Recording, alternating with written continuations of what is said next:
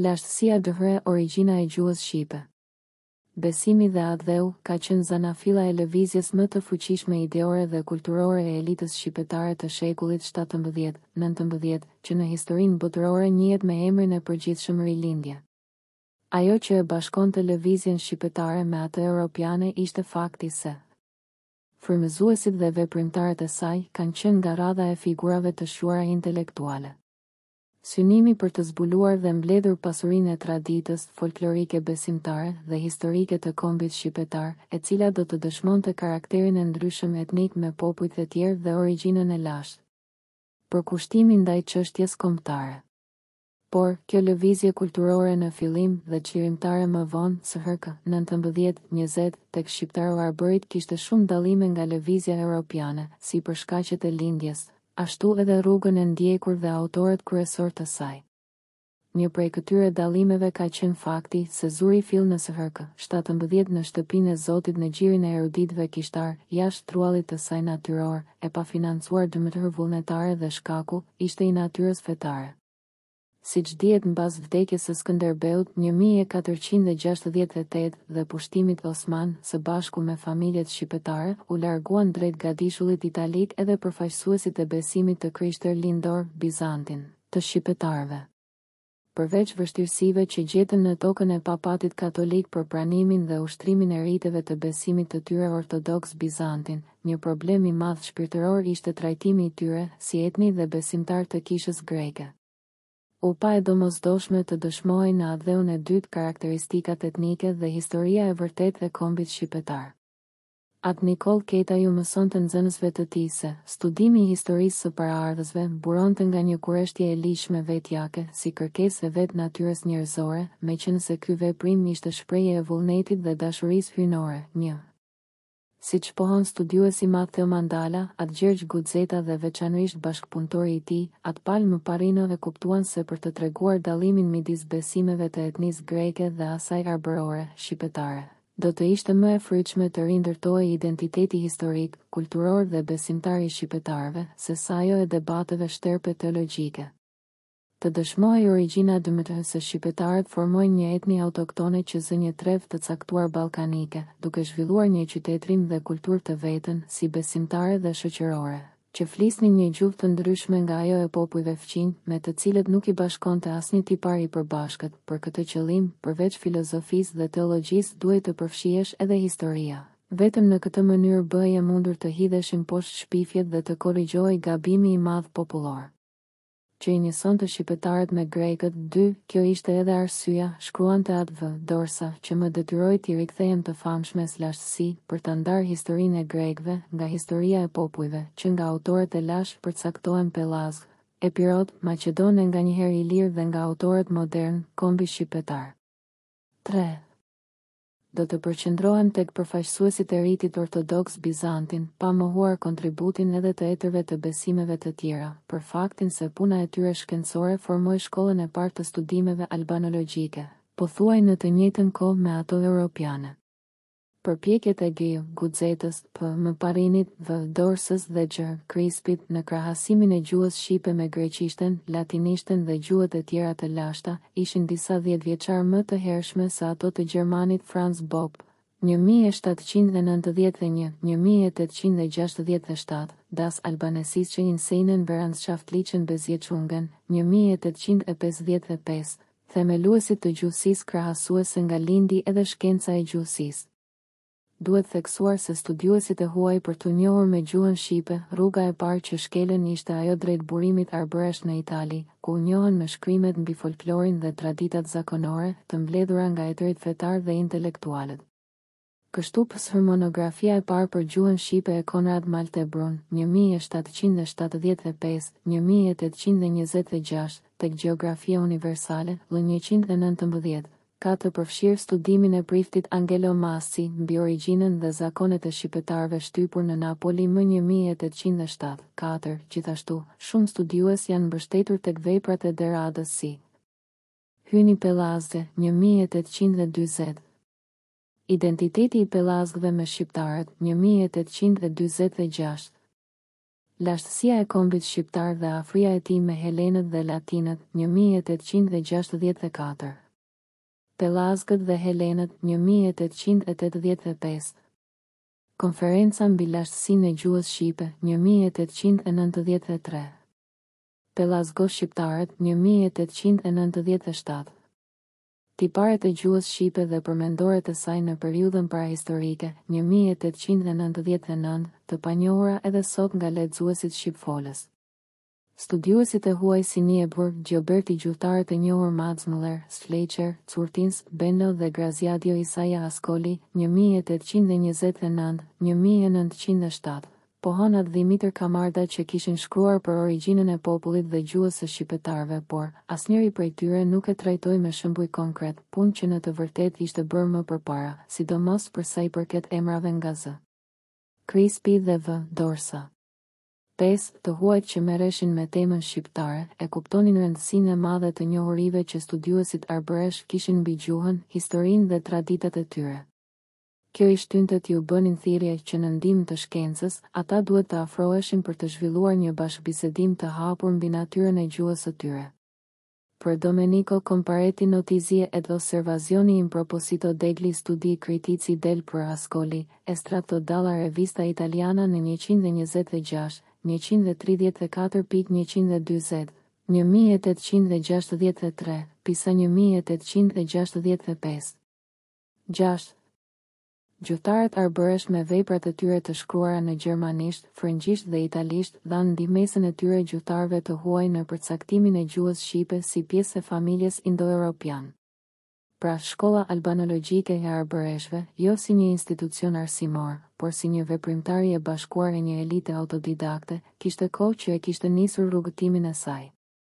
Në radhët e kësaj shkolle renditen shumë erudit priftërinj të rritit bizantin arbër të shekullit 17-19, si Nilo Catalano, 1637, 1694, Josif Nikol Brancati, 1675, 1721, Gjergj Guzeta, Giorgio Guzeta, 1682, 1756, Palmo Parino, Paolo Maria Parino, 1710, 1765, Julvari Boba, 1727, 1788.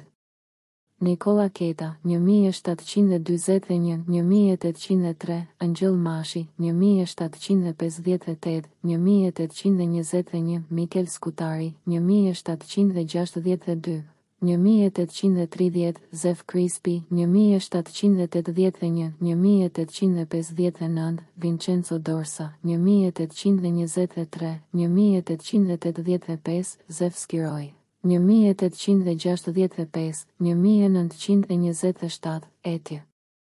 Në këtë shkrim do të trajtoj disa teza të rëndësishme, gjuhësore dhe historike, të dy veprave të priftit arbëresh Dimitër Kamarda, 1821-1882, Sagdio di grammatologia comparata sulla lingua albanese, Livorno 1864, Appendice al Sagdio di grammatologia comparata sulla lingua albanese, Livorno, 1866, duke ju bashkangjitur edhe mendimet e pararendësve, bashkozve të tij dhe studiuesve të mëvonshëm, të cilat tezat janë vënë në dyshim apo nuk janë shtruar fare nga albanologjia e SHK. 21.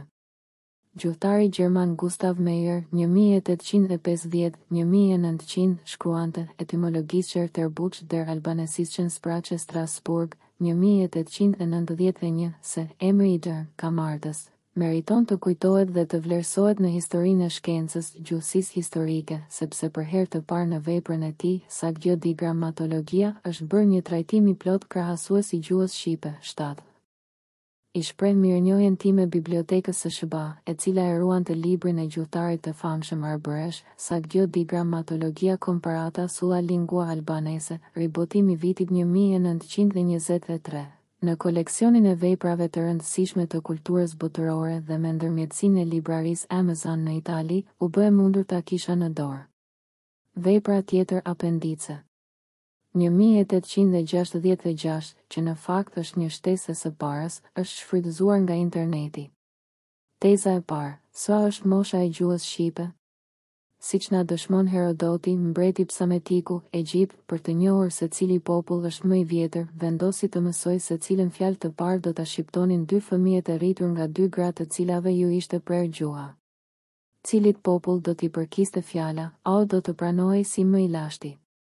Ky tregim duhet të ketë qenë një provë e vërtet historike, sepse na ka ardhur deri në kohët tona fjala e parë që shqiptuan fëmijët bek, të cilën e kishin dëgjuar nga udhëtarët e një karvani të ndalur pranë banesës së tyre.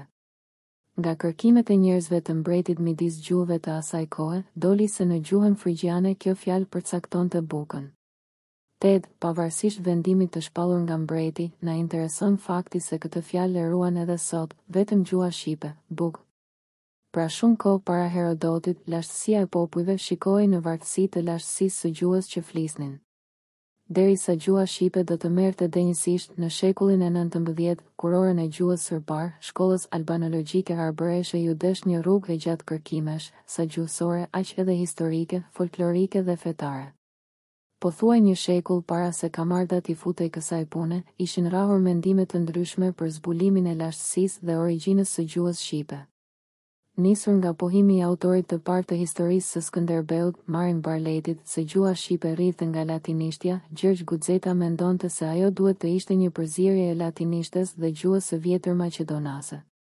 Ndërkohë bashkëpunëtori i tij P. Parino mbronte idenë se gjuha shqipe, sidomos ajo e arbëreshve të Italisë, ishte e njëjtë me gjuhën maqedone, të lashtë shënim. Por që të gjithë mohonin ndonjë afërsi apo lidhje me gjuhën greke. Në vijim të bindjes së albanologëve nismëtar G. Guxetës, P. M. Parinos, edhe V. Dorsa pohon se shqipetarët shfaqen qartësisht me një origjinë, përkatësi dhe lidhje shpirtërore të përbashkët, duke formuar kështu një familje, ku gjuha e zakonet i dallojnë qartësisht nga grekët. 10. Pra rruga e vetme për të dëshmuar lashtësinë e gjuhës shqipe dhe rrjedhimisht e kombit që e fliste atë, mbetej të vërtetohej lidhja apo trashëgimia e saj nga gjuha e maqedonëve të lashtë. Por siç dihet, nga kjo gjuhë nuk ka mbetur ndonjë dokument i shkruar me maqedonishtën e Aleksandrit të Madh. Lindi kështu nevoja të krahasohej gjuha shqipe me një gjuhë tjetër të lashtë, nga e cila kishin mbritur vepra të shkruara. Meqenëse në rrethet filologjike europiane të SHK. 18-19, greqishtja mbahej më e lashtë se latinishtja, priftërinj të erudit arbëresh, si zotërues të saj dhe profesor të kësaj gjuhe në shkollat fetare dhe universitetet e kohës, ju futën punës për krahasimin leksikor dhe gramatikor të shqipes me të. Sipas të Kamardës, gjatë krahasimit u vërejt se shqipja përmban shumë elemente nga më të lashtat e të folurës greke, të cilave ne as nuk u adim shqiptimin e vërtet, dhe kjo më shtyn të pranoj lidhjen e shqipes me sanskritishten, të pohuar nga Franz Bopp. 11.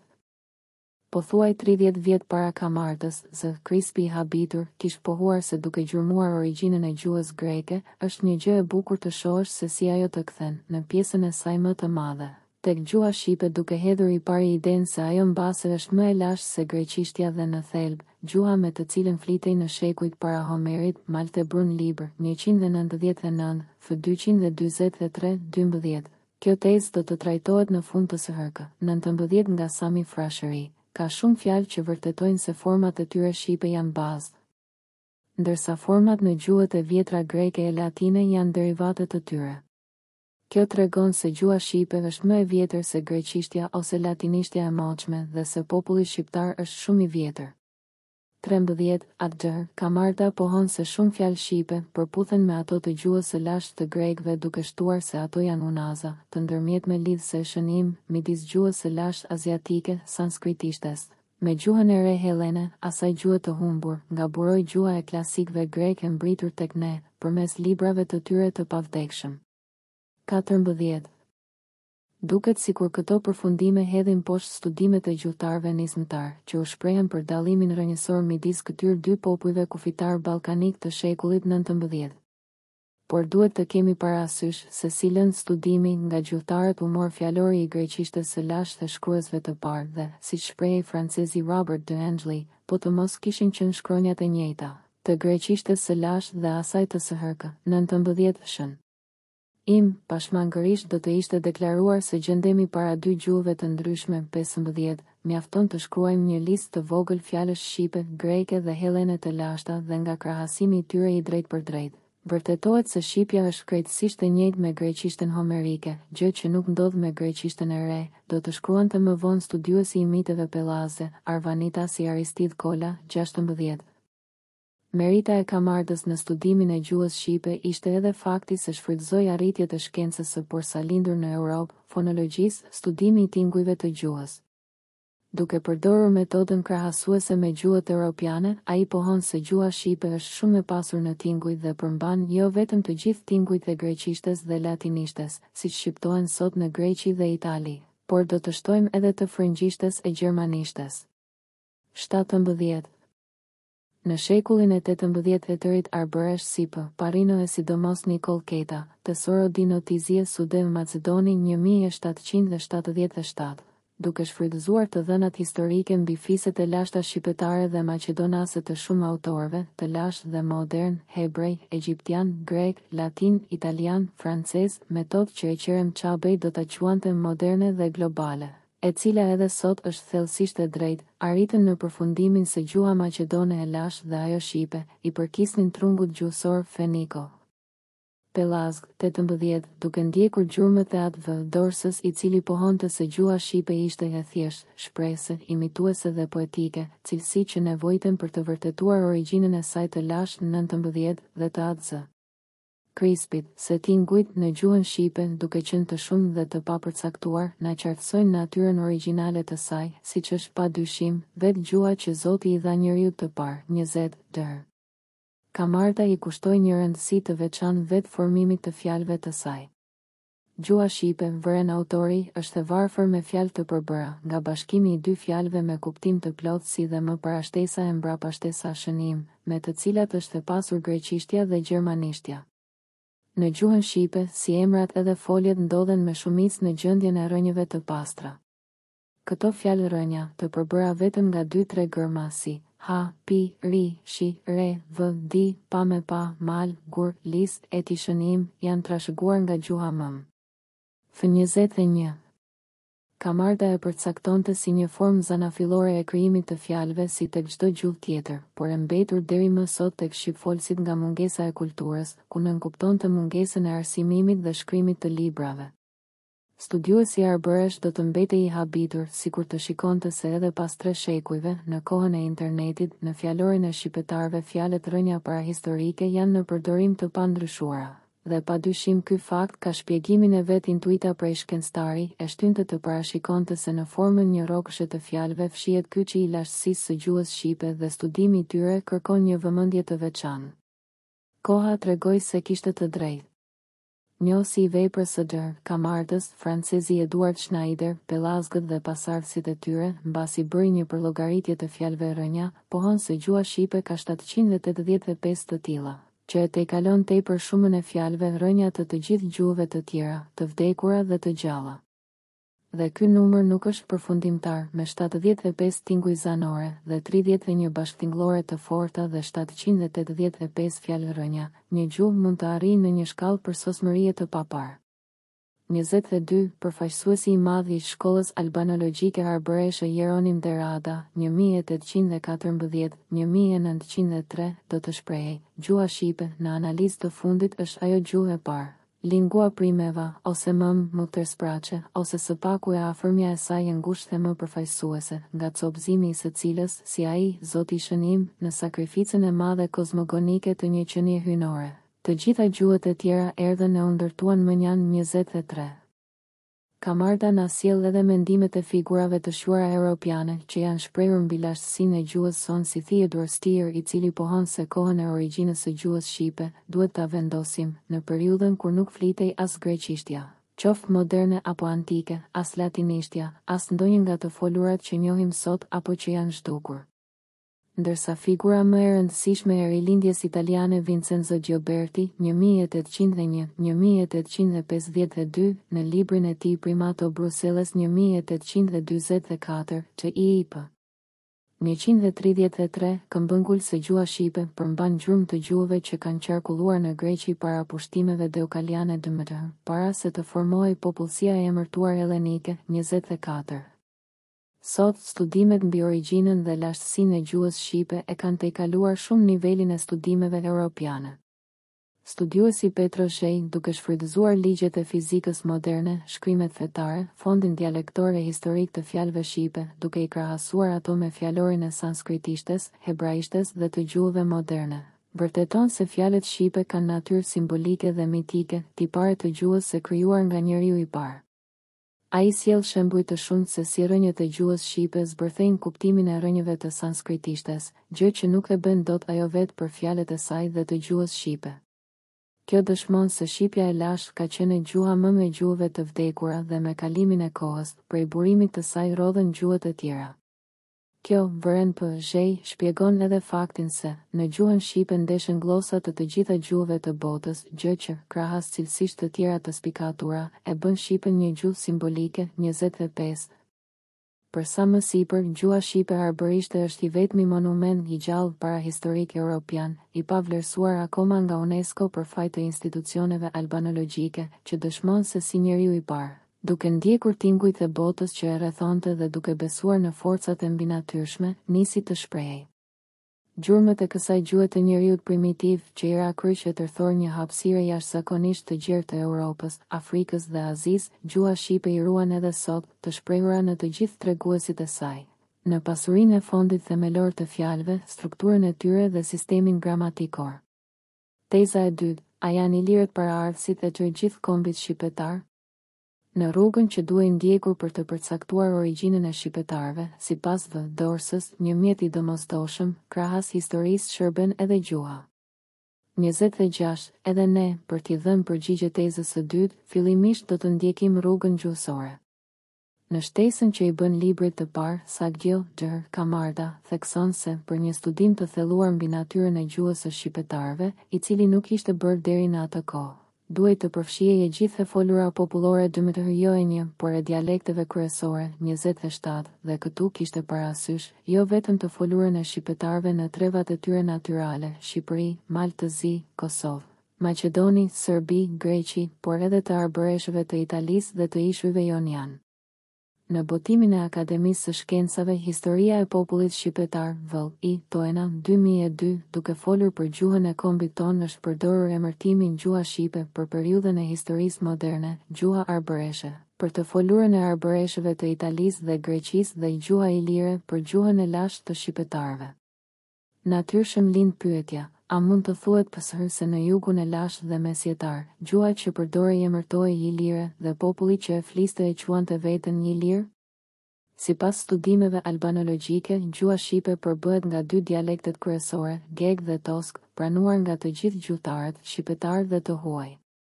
Kamarda, duke folur për këto dialekte, sqaron edhe shtrirjen e tyre gjeografike. Sipas tij, e folura e gegëve fillon nga lumi Shkumbin, i cili rrjedh në mes të epirit të ri, iliri dhe të vjetër dhe e ka burimin nga malet e Kandavis në këmbë të liçenit të Ohrit dhe e folur deri në mal të Zi, në kufi të Bosnjë-Hercegovinës dhe Serbisë së së hërkën 19. E folura toske mbisëndon nga Shkumbini deri në Etoli, duke u përhapur në shumë zona të Greqisë dhe ishujve të saj. Pak më poshtë shton se edhe gjuha e shqipetarëve të Italisë, sikurse ajo në Greqi, i përket dialektit tosk, 28. Kjo ndarje gjuhësore ka përcaktuar edhe dy ndarjet gjeografike të dy bashkësive më të mëdha fisnore të shqipetarëve të vjetër, iliro-maqedonëve dhe i periodëve, të dokumentuara në librat e historianëve të parë si dhe hartat e mbritura deri në së hërkëj 16-17. Foto poshtë. Do të mjaftonte ky fakt për të dëshmuar gabimin në përdorimin vetëm të emërtimit ilir për origjinën e shqipetarëve. Për të dhënë një panoramë të qartë të paraardhësve të kombit tonë, Kamarda i kushton një vëmendje të veçantë edhe fakteve historike. Duke mbështetur përfundimet e Johan G.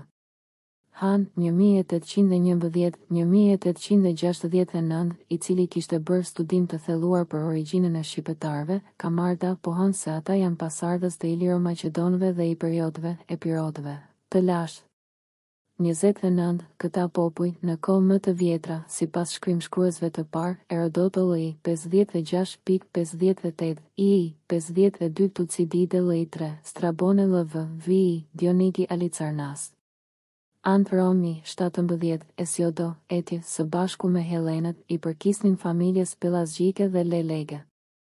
30, duke mos vënë në dyshim përfundimin e hahnit që shqiptarët i emërtonte pelazgët e rinj dhe sidomos të thënieve të historianëve të sipërpërmendur, dalim në përfundimin se Origjina i lirë e shqipetarëve është një tezë historike e mangët, pra jo e saktë. Që fiset i lirë janë shqipetarët e lashtë, qëndron si fakt historik, por jo i plot. Si i tillë, nuk mund të jetë një e vërtet historike. Studiuesi arbëresh, për të qenë sa më besnik kësaj të vërtetën, duke u mbështetur në shkrimet e Herodotit dhe të autorëve të tjerë, na sjell një listë të gjatë me emrat e fisëve të lasha që në atë kohë përbënin dy bashkësitë kryesorë, shumë pak të dallueshme me njëra tjetrën, që emërtoheshin Ilir dhe Epiriot dhe sot Geg e Tosk. 31. Kamarda kur emërton Ilirët gjithmonë ja bashkangjit edhe fiset maqedone. Që në SHK 17, Atparino dhe nxënësi i tij Nikola Keta, të nisur gjithmonë nga shkrimet e historianëve të parë, por të pasuruara edhe me shembuj nga tradita kulturore dhe ajo besimtare e këtyre fiseve, pohonin se emrat Ilir që nënkuptonte edhe fiset Albani të Shqipërisë së Mesme, Maqedon dhe Iperiot ishin thjesht emra, me të cilat historikisht emërtohej i njëjti popull para helenik që banonte prej shekush në hapësirën ballkanike, me tipare etnike, gjuhësore, veshje dhe zakone të përbashkëta. 32. Për sa më sipër, na lind dhe drejta të shpallim se, fatkeqësisht në botimet e sotme, teza e origjinës ilire ka fshirë gjysmën e historisë së lashtë të kombit tonë. Faktet historike, gjuhësore, arkeologjike, mitet, kultura e traditës dhe sidomos besimi dhe ritet dëshmojnë se shqiptaro-arbërit e kohëve moderne e kanë origjinën nga fiset iliro-iperiote, iliro-epiriote, që kamarda shpesh e përdor në formën Ilirio-Epiriotios shqipetari 33, historia e të cilëve lidhet me pelazgët hyjnor.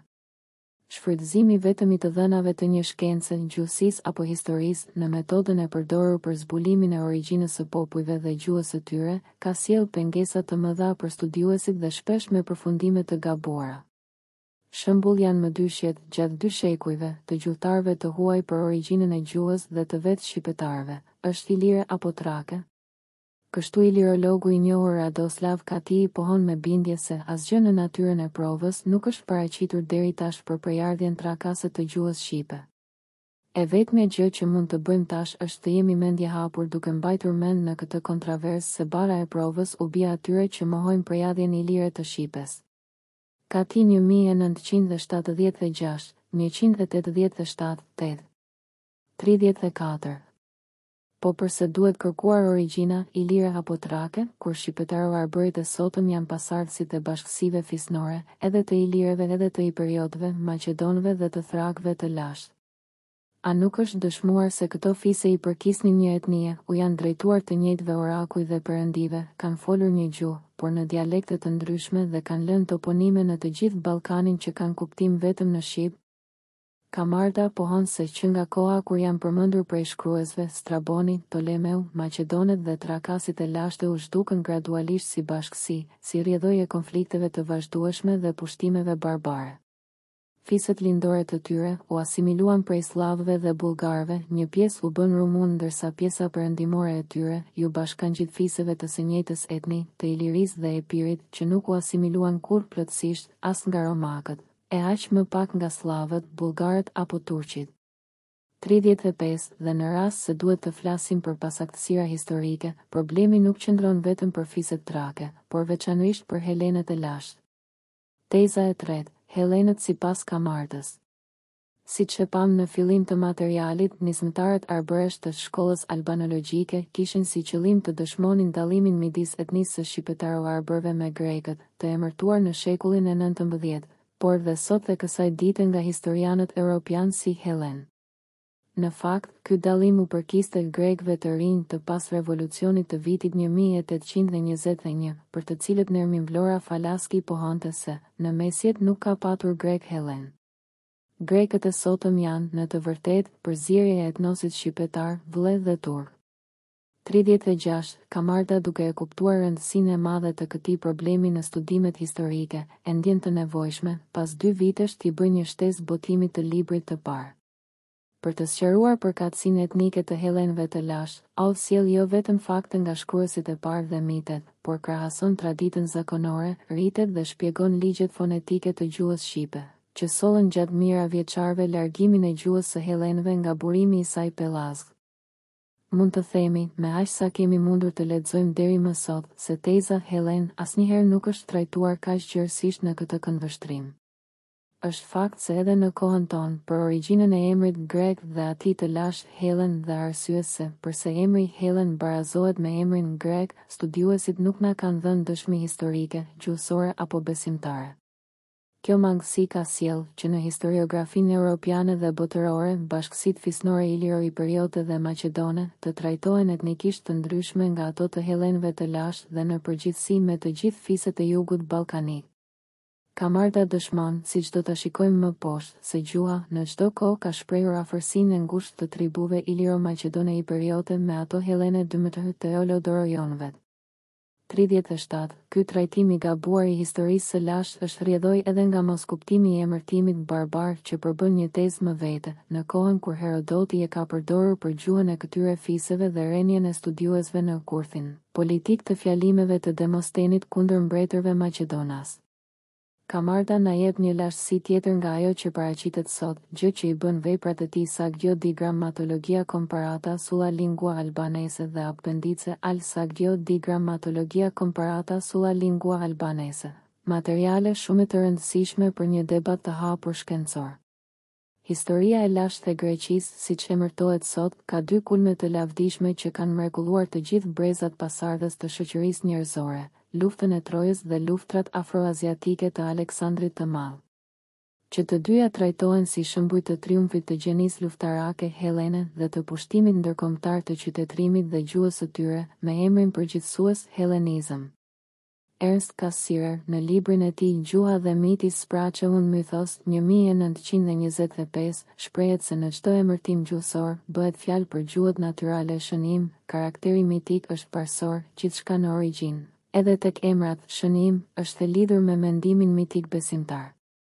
38. Emri Hellen dhe përpasoj edhe Hellenizëm e kanë origjinën nga Seleni dhe Selenizëm, ku nga dy gërma të shuara fishkëllyese, së e dyta ka zëvendësuar të parën dhe shpesh nuk shqiptohet Seleni Helleni, Eleni, që Kamarda e cilëson si një ligj fonetik të gjuhës së lashtë shqipe. Ky ligj i lashtësisë dhe përfundimi i Cassirerit vërteton se emrat Hellen dhe Hellenizëm e kanë origjinën nga besimi dhe mitet e pellazgëve. Në ato kohë parahistorike sundonte vetëm një besim, hënor. Selena ishte emri i perëndeshës hënore që kishte mbretëruar e para në fronin e tempullit të Dodonës. Këtë lidhje me mitet nuk e gjejmë për emrin grek. Deri në shekullin e 19, në kohën e luftës çlirimtare të 1821, besimi i lashtë i shqiptar-arbërve emërtohej si Hellenizëm dhe luftohej nga Kisha Ortodokse. E lëm këtu trajtimin besimtar të emrit Hellen dhe le t'ju kthehemi fakteve historike të rënditura nga Kamarda dhe që kanë lidhje me këtë tezë. Sipas Aristotelit, me teori 14, Epiri ishte Hellada e parë, shkruan Kamarda, dhe sipas Homerit, i.Q.V. 223, grekët e parë apo ellinët apo selinët ishin Dodonas, fiset të Kaunis, Stefan. Eustat, Hahni, 231.255, që sot i njohim më emrin Molos, në Shqip dëmëtër malsor. Tek Straboni, shkruhet se Gadishulli ishte i banuar nga popullsitë Trake, Maqedone, Ilire, Iperiote dhe Hellene, 39, dhe janë të shumt autorët e lashtë, Herodoto, Tucidite, Ic, Dion. Dralic. I-17 që pohojnë se në Epir, sikurse edhe në pjesën tjetër të Greqisë, ndërmjet shqipetarëve dhe hellenëve, nuk ka asgjë që i dallon, përveç faktit se të parët kanë një energji më të madhe. 40. Duke ndjekur faktet e sjella nga shkruesit e lashtë, Strab. Herodot, Stef, Bis, Simeo eti, se hellenët e kishin origjinën nga Epiri dhe Hellada e parë shtrihej përreth Dodonës dhe se pellazgët Dodonas ishin Iperiotët, atëherë arrim në përfundimin se hellenët e lashtë nuk ishin ndonjë fis tjetër veç se vetë Iperiotët, mbi të cilët mbretëroi Deukalioni që ngriti tempullin e Dodonës. Kjo logjik e fakteve tregon se emri Helen, Selen, të cilit edhe sot nuk I shpjegohet kuptimi nga historianët, e ka origjinën nga besimi hënor Dodonas, siç u theksua edhe më lart. Studiuesi arbëresh ka marrë pohonse, qytetrimi I vërtet I Greqisë fillon kur Thesalet dhe Epiriotet nën emrin e dorëve shtrin pushtetin e tyre në Peloponez dhe mbi të gjithë Helladën, pushtimi I Azisë. Një ide e trashëguar prej kohërave pelazgjike të luftës së Trojës, ishte në të vërtetë luftë e pelazgëve, bashkësive fisnore të ilirëve maqedonëve Iperiotëve, siç vëren edhe Hahni. Në rast se do të kishin qëndruar të lidhur me njëri tjetrin dhe do të udhëhiqeshin nga një politikë e mençur, nuk do të ishin mundur nga romakët dhe aq më pak nga turqit. 41. Këtë tezë të shkollës arbëreshe të albanologjisë e trajtoi gjërësisht më vonë Aristid Kola në librin e tij Arvanitasit dhe Prejardhja e Grekëve, ku sjell edhe një dëshmi të rëndësishme historike. Në peticionin e lidhjes Arvanitase më 1897, shqipetarët I kujtojnë mbretit gjerman, Oton, origjinën e banorëve të shtetit të tij Helen, greku para se të bëhej grek, ishte shqiptar, domethënë pelazg. 42. Duke mbritur në këtë pikë, mbi origjinën e përbashkët të fisëve ballkanike të lashtësisë, na lind pyetja se përse sot gjuha greke dhe shqipe kanë dallime kaq të mëdha. Kamarda e trajton gjërësisht këtë dukuri. Teza e 4, kulla e Babelit dëhre ligji I Grimit. Rrugëtimi që ka ndjekur mendimi besimtar, feja, mund të paqyrohet, sipas Usenerit, vetëm nga historia e gjuhës. Usener, për 316-43, kjo shprehje është shumë e thellë si nga përmbajtja e saj filozofike, aq edhe historike dhe gjuhësore, siç e dëshmon në veprën e tij Petro Zhej, Shqipja dhe Sanskritishtja. Ne do të mjaftohemi ta lexojmë së prapthi, tek mendimi besimtar gjendet historia më e lashtë e gjuhës. Këtë na e tregon Bibla, Gen 11:9, në mitin e ndërtimit të kullës së Babelit. Miti fillon me pohimin se më përpara, në tokë flitej një gjuhë. Njerëzit e mbledhur në vendin e emërtuar në Bibël, Senar, Babilonia e lashtë, vendosën të ndërtojnë një qytet rreth një kulle, maja e së cilës do të takonte qiellin. Kur të arrinin deri në lartësinë hyjnore, do të përmendnin një emër dhe do të mbëteshin gjithmonë të bashkuar. Zoti, që e kishte kuptuar aftësinë e njeriut dhe për t'i penguar të shkelnin vendin hyjnor, vendosi t'i japë secilit fis një gjuhë të ndryshme. Kështu të pushtuar nga mosmarrveshjet, fiset nuk e ndërtuan dot kullën dhe u përhapën, pa mundur t'i afrohen krijuesit dhe mbretërisë së tij qiellore. 44. Ngatërimi I gjuhëve, vepër e Gustav Dore. Si çdo mit edhe ky, fshen në vetvete ide dhe histori të vërteta të shoqërisë njerëzore. Një prej të cilave është edhe sot në qendër të kundërthënieve gjuhësore e historike. A është folur në Zanafil vetëm një gjuhë, teoria e monogjenezës, nga e cila më vonë kanë lindur gjuhët e tjera?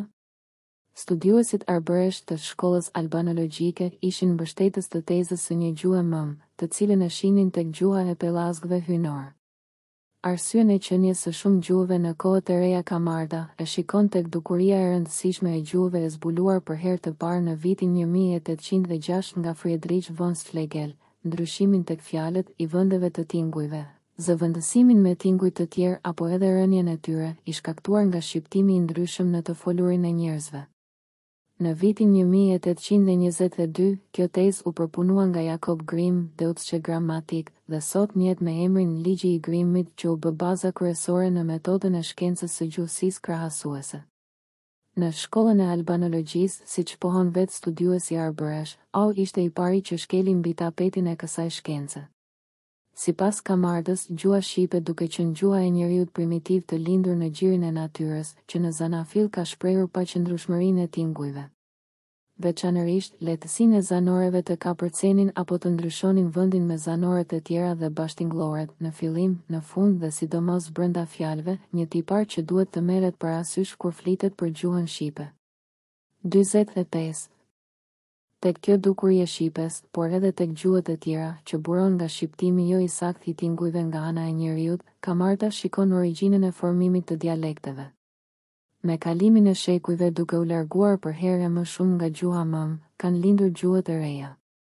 Kështu ka ndodhur edhe në Helladë, Greqi, ku tek dialekti i Atikës, që gradualisht u bën bisundues mbi dialektet e tjera, ndryshimi i tingujve tek fjalët u bë shkas i krijimit të greqishtes atike dhe me kalimin e shekujve të gjuhës së re hellene. 46. Kamarda, i cili ka bërë studimin më të plot të shqipes, siç u shpreh Gustav Meyer, thekson se nga krahasimi i gjuhës shqipe dhe gjuhës romaike apo greqishtes së re, vjen re ngjashmëri, jo vetëm në strukturën gramatikore, por edhe në rrënjët dhe fjalët e përbashkëta. 47. Për të mos u zgjatur, nuk po zgjerohem më tej me dukuritë e tjera shoqëruese të këtij ligji fonetik, që studiuesi Arbresh i shtjellon në veprat e tij. Studiuesi Arvanitas i emrave tek mitet pellaze, që sot padrejtësisht emërtohen greke, Nikos Stilo pohon se gjuha pellaze kishte 5 dialekte. Ato dialekte në komente vatikana të gramatikës së lashtë greke, të Dionisit Trakasit, janë jonike, eolike, dorike, atike dhe e përbashkët. 3 prej tyre, jonike, dorike dhe e përbashkëta, janë gjuhë të popullit, ndërsa dialekti atik dhe eolik janë gjuhë e priftërinjve, të cilat Herodoti i quajti fetar. Dialekti i dorëve është dialekti popullor e në ditët e sotme quhet tosk, një nga dialektet e gjuhës shqipe, ndërsa dialekti fetar atik sot quhet gjuha greke. Dialekti ionik është gegërishtja e sotme e Shqipës. Këto dialekte kishin edhe alfabete të ndryshme. 48. Gjuha shqipe deshifron shkrimet e lashta etruske. Studim nga Nikos Stilo, FLV. Para kamardës, Zë Krispi megjithse nuk rinjite akoma në ligjin e Grimmit, por nisur nga krahasimi i rrënjëve të lashta të shqipes dhe gjuhës homerike, pohonte se gjuha shqipe ka qenë një nga trungjet e parë, prej nga buroi më pas ajo gjuhë hyjnore e helenëve. 49. Johan G. von Hahn na sjell edhe mendimin e vet popullsisë së Helladës, Greqisë, edhe sot dhe kësaj dite, grekët e rinj dhe shqipetarët e quajnë veten të një prejardhje 50, studiues të tjerë të huaj si Hans Krahe, i cili ka bërë studime mbi të folurën e fisit të dorëve, vërejtën se një numër fort i madh fjalësh të dialektit dorik nuk mund të shpjegohen me greqishten, por shpjegohen me anë të ligjeve gjuhësore të ilirishtes. 51. Përrjedhoj, siç thekson Akola, gjuha shqipe. Ndihmon të shikojmë zhvillimin e gjuhës greke që nga vitet e lashta pellaze deri në periudhën aleksandrine dhe më vonë. 52. Duhet të shtojmë këtu se këtë rol, të cilin Petro Zheje emërton motivues, të gjuhës shqipe dëmëtëherë që sqaron kuptimin e rrënjëve në gjuhët e tjera, ajo e luan edhe për gjuhët e vdekura si sanskritishtja. Nër përfundim. Tezat e shtruara shumë shkurtimisht në këtë shkrim, bazuar në veprën e Adhimit të Kamardës, drejtësinë e të cilave i ripohuan studiuesit e tjerë shqiptaro-arber dhe të huaj, bashkohës të tij dhe të ditëve të sotme. Dëshmojnë se në shkencën e sotme shqiptare dhe ato europiane të lashtësisë dhe gjuhësisë historike që trajton gadishullin ballkanik, ka pasaktësi të mëdha. Sot, padrejtësisht emërtimi grek i panjohur në kohën e Homerit ka shtrembëruar të vërtetën historike në radhë të parë të vetë helenëve pellazg, e thënë më saktë, të etërve të tyre iliro-maqedon dhe trako-period. Do të kujtoja me këtë rast një shprehje të Noam Chomsky, që i përshtatet shumë gjendjes në të cilën ndodhet sot problemi i lashtësisë. Si është e mundur që ne kemi kaq shumë kohë, vërtim kaq pak.